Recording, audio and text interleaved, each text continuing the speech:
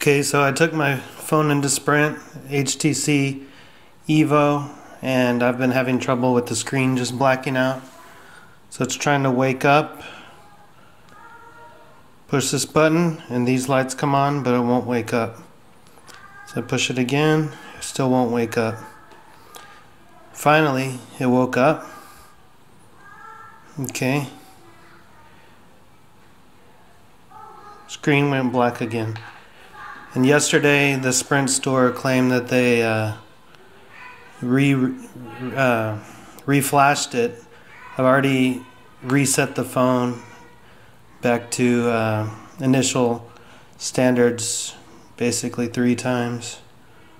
So see, now I can't wake it up. Button push, lights come on. Button push, nothing. Button push, lights come on.